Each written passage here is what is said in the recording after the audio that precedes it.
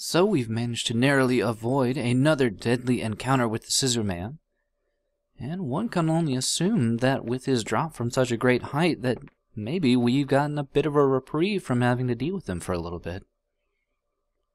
And since we do have time and we are in a new area of the mansion, we might as well go ahead and start looking around because, well, it seems like we've stumbled into where they store all of their art. It's got all these lovely statues, and it's got this really bizarre-looking, unframed picture on the wall here. Has a very fleshy texture to it, almost like a scab that's healed over. But outside of all this art, there is one accessible door that we can enter in and explore.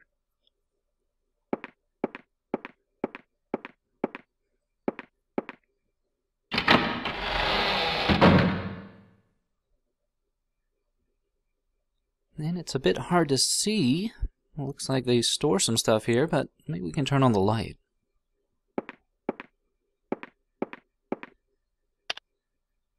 I guess we should have taken that hole in the floor to be some kind of indication that maybe this isn't the most upkept part of the mansion, but we can still look around just a little bit. It does look like they store a few odds and ends here, such as some more paintings and some more crockery for hosting dinner parties, I assume. But what's most notable in here is, it's a bit hard to see, but the wall here is, well, it's a slightly different color. And even Jennifer finds this a bit strange. Maybe we can investigate a bit more by moving this pallet and all these crates.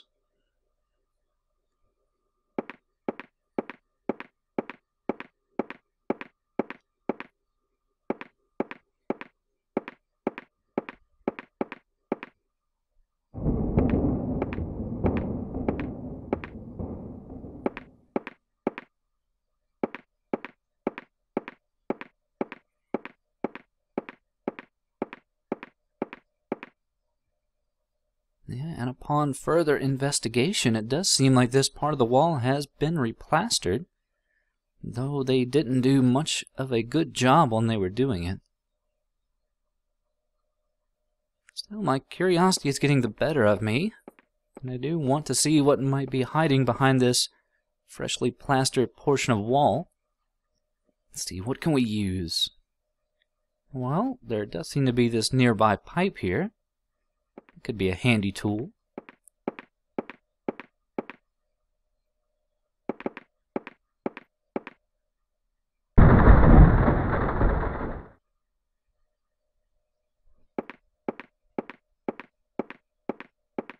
Yeah, it appears that someone wasn't just trying to hide a crack in the wall, but seemingly a doorway to another room.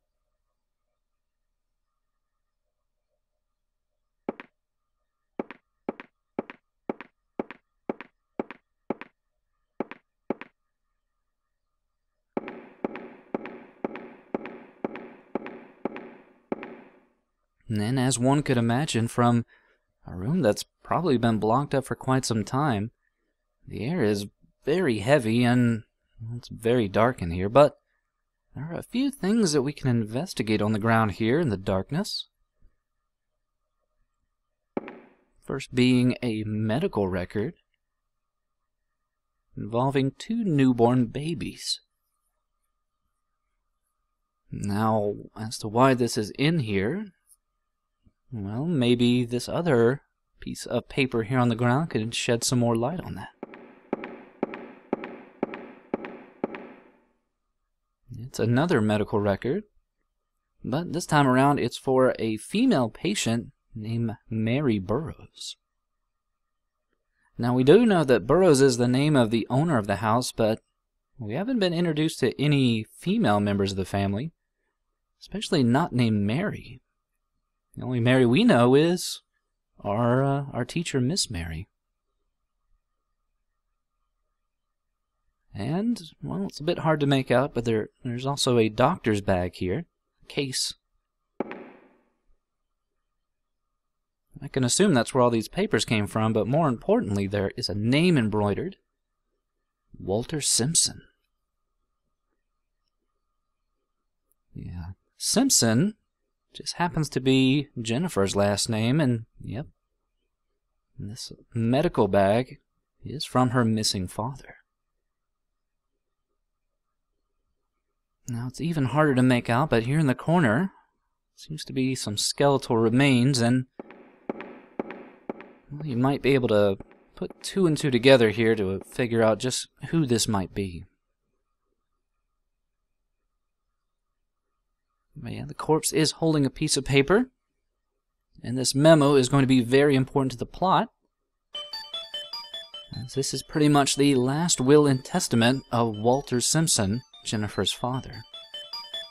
Yeah, it seems that good old Walter Simpson here, having been trapped here for a number of days, decided to recount just what had brought him to the Burroughs mansion over 9 or 10 years ago, and that was because he was called in to help deliver the twin babies for what I'm assuming is Mary Burroughs. The problem is that these babies were some horrible monstrosity, a blight to this world, as the doctor puts it, and upon delivering these two hellspawn, either one or both of them managed to eat the doctor's right hand. Yeah, they were horrible, deformed babies, and they apparently had fully ingrown teeth and a hunger for flesh. But he was unable to stop them from coming into the world, and instead, he found himself imprisoned in this room, much like Edgar Allan Poe's The Cask of Amontillado. But as the air finally ran out in the room, and Walter succumbed to suffocation, his last thoughts were for his daughter, Jennifer, who now cradles his corpse in the Burroughs mansion.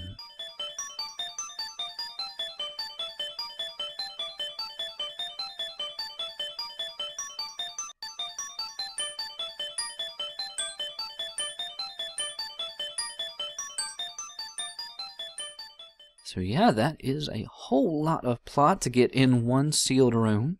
We find out just what caused Jennifer here to become an orphan, and we now have some inkling about just what kind of evil is going on in this mansion. Though we are still a bit unsure about what happened with these horrible, monstrous twins. I guess we could assume that maybe one of them is the Scissor Man, or both of them could very well be the Scissor Man, considering how well he's able to maneuver around the mansion at will and seemingly get ahead of us. Still, it does leave in question about the mother and the father, who I assume we still have not seen yet, even though maybe we don't know everything we could about Miss Mary. Still, for right now, we have managed to cover a very large portion of the backstory and plot, but there is one slightly larger problem here. And that's, well, there's no further way to go down that hallway. And, yeah, we can't really get back across that hole just yet. Also, it's interesting to know that what I thought was originally a painting on the wall was actually the attempts, I assume, of Mr. Burroughs to cover up that plastered up room. But yeah, it doesn't appear that Jennifer is up for trying to jump across here. And, well, it may not seem immediately evident what you have to do here. We can investigate the statue, and it does confuse Jennifer initially, but you might recall long ago we did manage to pick up some rope. And I'm assuming that the statue should be heavy enough to support us. And we should hopefully be able to spelunk our way back down to the first floor. Now, you might be wondering what happens if you manage to jump over here while being chased, and you haven't gotten the rope, and well, you would be stuck and you'd have to start all the way back over again, but more importantly, it appears that while we were learning about our missing father, Scissor Man has decided to scamper off somewhere, so maybe he isn't in such dire shape. But I guess we should go ahead and keep exploring. We still have some of our friends to find, and we still have to find our way out of the mansion.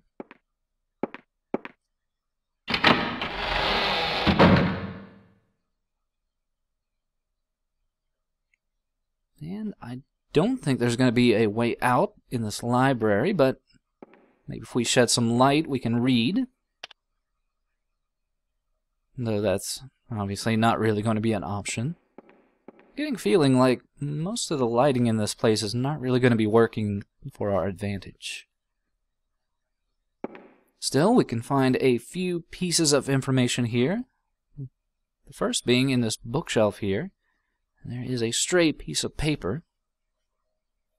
And on this piece of paper, there is a oddly worded riddle that talks about maybe losing focus on things that might be in plain sight because you lose track of it in the bigger picture. Namely, we want to pay attention to the fact that it said that there was a statue among statues. This will become very important in just a second, but otherwise there's not too much of interest in this room. There's a few books with some odd symbols. And I guess some engineering and technical books.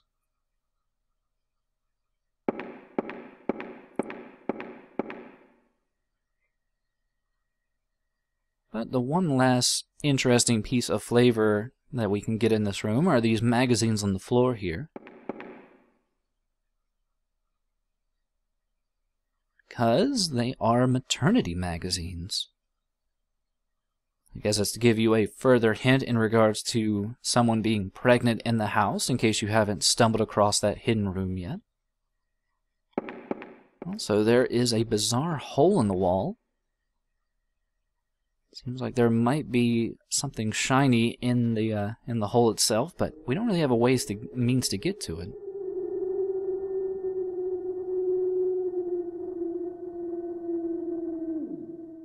And all it does is trigger a spooky howl in the distance, so we got what we needed in here, so I guess we'll just keep on pressing on.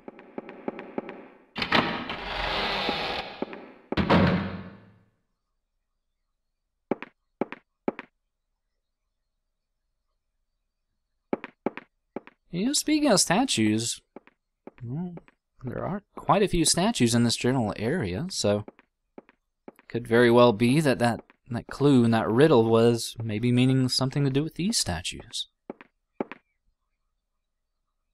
Well, we'll probably figure that out a little bit more. We're almost done investigating this wing of the house.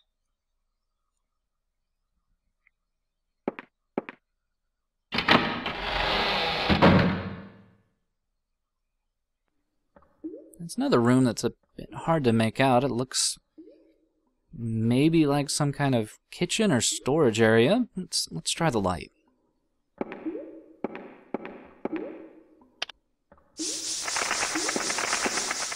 All right, maybe that was a bad idea. Let's turn off the light and the horrible noise. We definitely don't want to attract anybody's attention with that really horrible racket, but yeah, it looks like whatever is being held in these cages is affected by the light.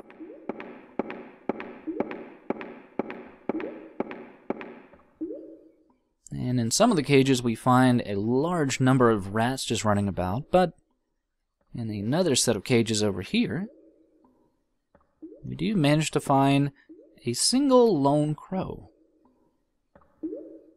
Now, so far we've had some pretty bad luck with birds, but I don't know, we could have better luck this time around, and we do have that bird cage key we picked up off that moving corpse a while ago, so let's go ahead and set it free. Why not?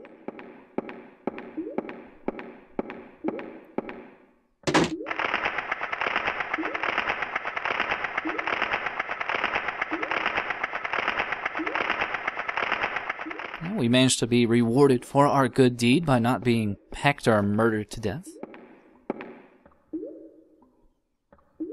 And it even gives Jennifer a moment to reflect on the fact that, if she had wings to spread, she would certainly use them to fly away from this horrible mansion. But this is a pretty grisly room all around.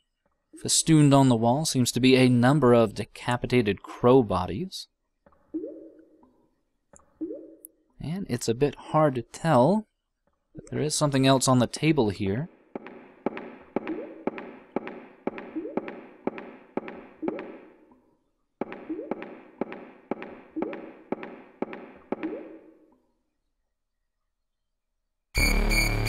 Which is a much more grisly, intense picture of a decapitated crow.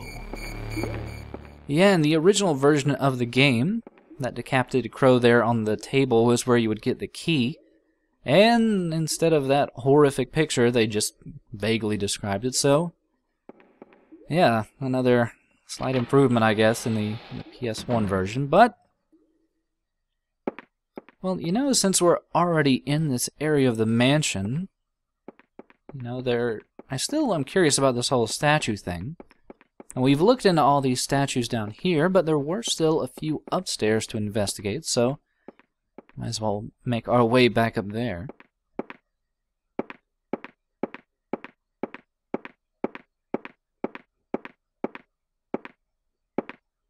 But you might be wondering how we're supposed to get all the way back across that hole. Now, the avid eye viewer might already be able to tell how we're going to do that. But yeah, that piece of wood, that simple plank on the wall there, is going to be our means to get across. And if we had not been chased by the Scissor Man earlier, we could have easily just placed this plank across here and not had to use that rope in the first place. It's just all a matter of whether or not you're being chased by the Scissor Man. Yeah, let's see. Quite a few statues up here, but we don't have to travel too far before we notice a new investigatable area on this statue. And wouldn't you know it, it happens to have a hidden compartment where a small, horrific-looking statue was hiding. A very cold-to-the-touch statue with a small cross embedded in the bottom. Yeah, this is going to be very important for our progression in the game. But, you know, we already had to trek all the way back up and down stairs and up and down a rope, so yeah, with all our being chased by the Scissor Man, we did end up skipping a few final rooms up here on the second floor, so let's go ahead and backtrack a little bit and see what we missed.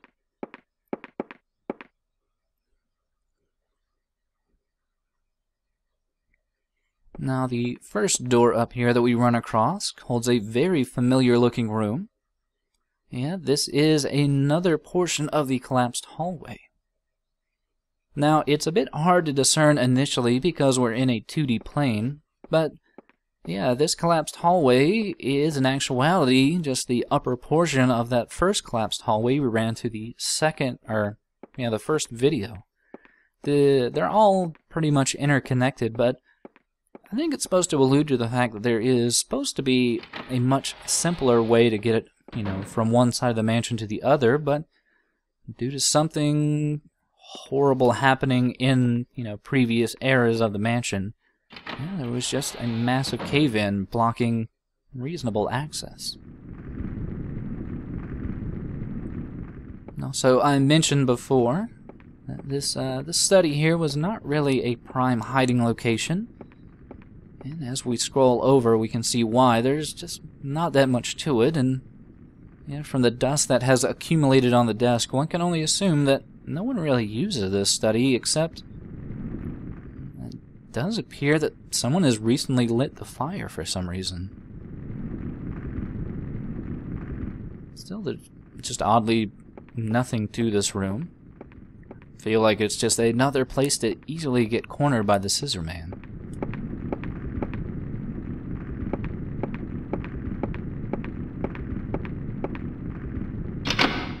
But our main point of attention is this first room that we ran through to avoid the Scissor Man.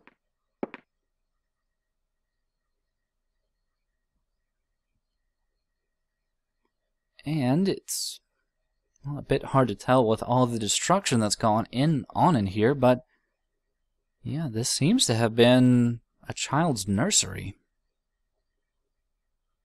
There are destroyed toys thrown about here and there. There's some hung from the ceiling. And there's even a small bed here, which, from the looks of it, has not only been not used in some time, but also just torn apart. If anything, we just kind of further understand from this room that at some point there might have been children here, except they were very, very violent children. But our primary reason for coming in here is pretty hard to find. It's on top of this toy chest here, and it is a key.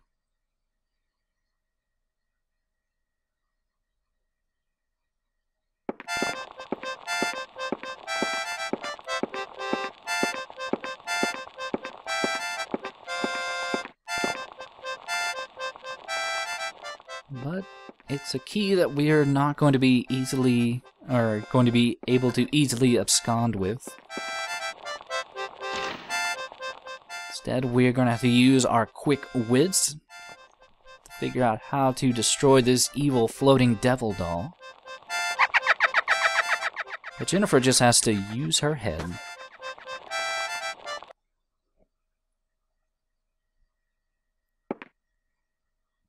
Yeah, not much of a danger. I mean, if you don't react to that panic situation, I guess you could be stabbed, but hey, we survived, I guess. So, that's the second floor. Let's go on back to the first floor.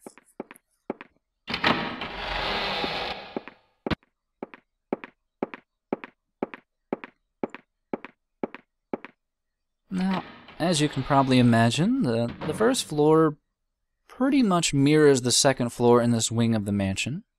Even this door here is going to lead to the other end of that collapsed hallway that we saw up on the second and first floor.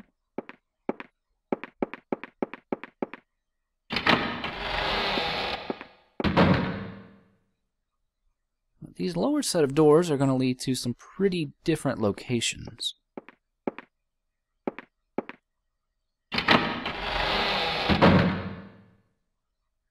The first being a, well, somewhat innocuous-looking room. That really doesn't have too much going on with it, just some broken glass, and, well, to be quite honest, I don't actually know the purpose of this room. As far as I've been able to tell, this room wasn't really accessible in the Super Nintendo version, and only became unlocked in the PS1 version. Maybe it allows another place to hide from the Scissor Man. I'm not fully aware.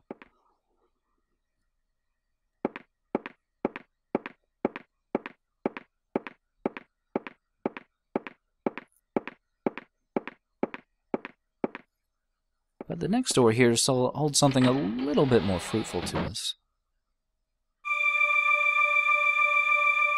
Namely, a very macabre ritual room, I suppose? What draws my attention most is this pentagram on the floor because, well, amongst that scribbled memo from Jennifer's father, it did mention something about a cradle under the star. Now, wouldn't you know it, there seems to be some weird indentation here in the star. It gives the feeling like there might be some passage leading underneath it. The question is, how do we open it? Now, there are a few other points of interest to look at in this room,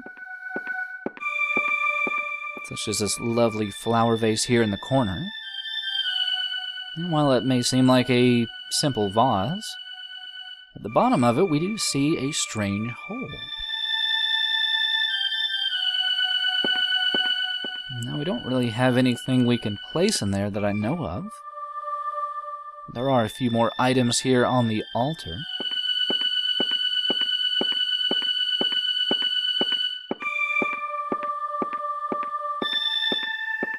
First of which being Yet another decapitated crow body. Can only assume this is why they would, require all those other decapitated crows in that other room, or storing them. Guess they were all part of this mysterious ritual. In addition to that, there seems to be some incantation here. Something about time made to adhere.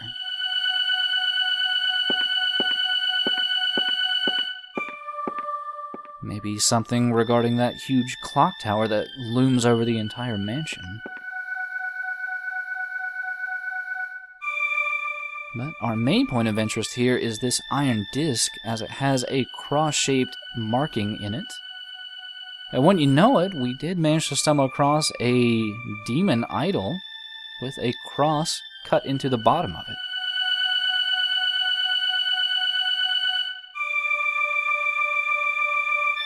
And as you can imagine, fits right perfectly in there.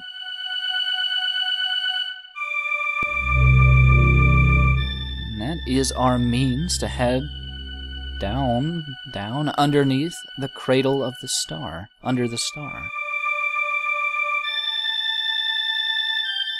Now, while I would be hard-pressed to stay in this mansion, there are a few other odds and ends I want to go ahead and cover. I mean, we have pretty much explored almost every room in the mansion at this point, but there are, a few rooms left and a few items we want to go ahead and get out of our inventory. I think there is only one more doorway to look into on this particular hallway.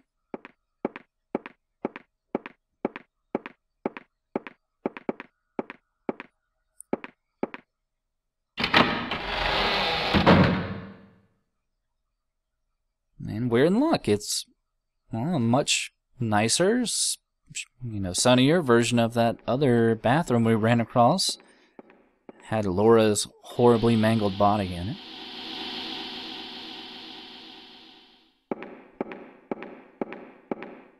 And the good thing is there's absolutely nothing to this room. Oh, except a cat scared. Yeah, I think there might be one other room that you can run across this mysterious black cat hiding away to give Jennifer a little spook.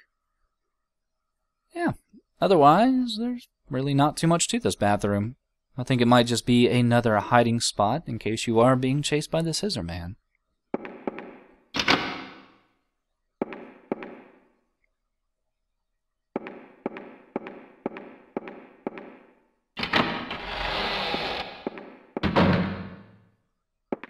Yeah, I think we are nearly almost done with the first floor. There's just one more far room to investigate at the end of the hallway here. And if you might recall, this hallway does have a parallel on the second floor. And up on the second floor was where we ran into that taxidermy room and that walking corpse, I guess would be the best way to describe it. And much the same way that the overall layout seems to have a parallel, there is a room on the far end here that I would say maybe thematically has some parallel to the taxidermy room.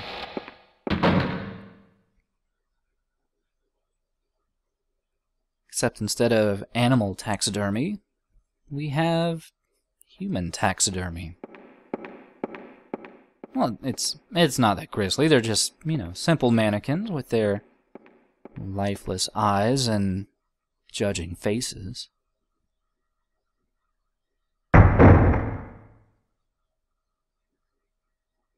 But, some of them have on these extremely lovely dresses, and they just look absolutely exquisite.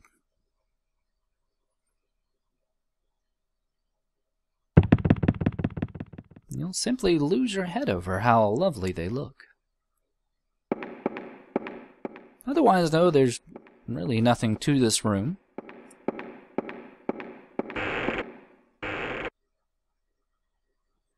that's why we should leave it as quickly as possible.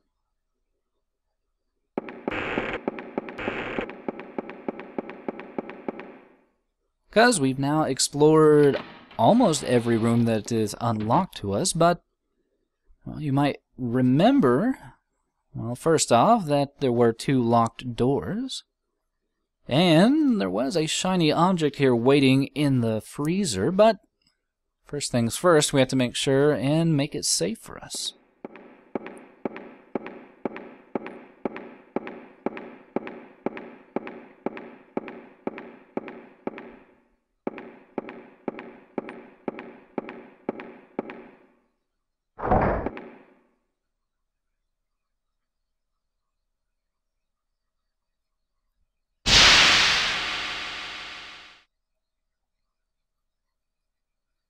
Yeah, and after dealing with those horrible bugs, we have found the golden key. And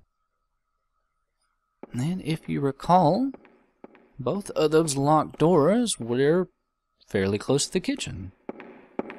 They were just out in that second foyer. And I guess since we're already on the first floor, we might as well go ahead and check out that locked door on the first floor.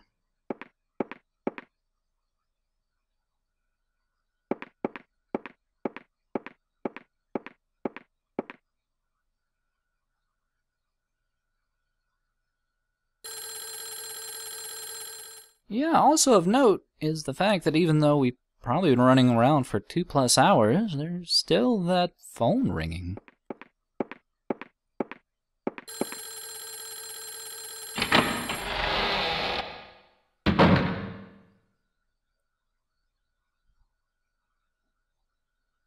And believe it or not, we finally managed to find just where that ringing phone was coming from. Yeah, we could have gotten here a lot earlier, tried to use this phone a lot earlier, but I guess if we did, it would kind of given us a bit of false hope. Yeah, the telephone line has been cut for probably some large amount of time. Now, as to whether or not this ringing is something supernatural or possibly just a recording, it's a bit hard to tell, but, well, more importantly, it does look like someone was in here somewhat recently. And probably, in their haste, have managed to leave behind another new key for us. Now, we're not really certain who this might be, but I think we're given something of a hint in the nearby wardrobe here. And the fact that there seems to be some women's clothing sitting inside. Well, I'm sure we'll figure that out a little bit further on, but for right now, let's go ahead and use that second key.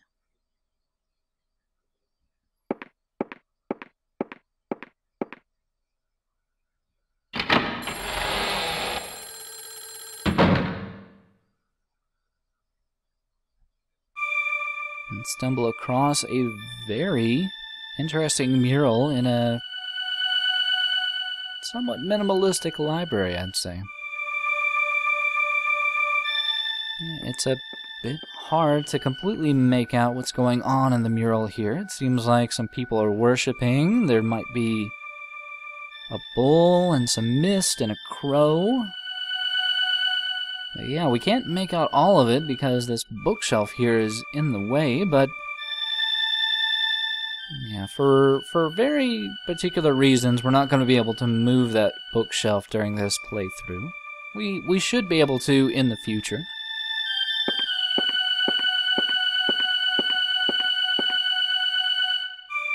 But for the most part, we don't really need to come to this mural room. There are a few additional hints that we can get in here, such as the fact that there is something very important about the clock tower, and in one of the other bookshelves we can get the demon idol riddle again, but yeah, this room is more important whenever some other criteria is met during a playthrough. And we'll see that later. For right now, though, we have covered every possible room in the mansion. And all that leaves for us is to finally head down and see just what this cradle under the star is. But, you know, this has felt like a pretty safe update all around, and Jennifer hasn't been in too much horrible danger, so I figured I would show that, well, depending on certain random actions, you might run into a little bit of danger.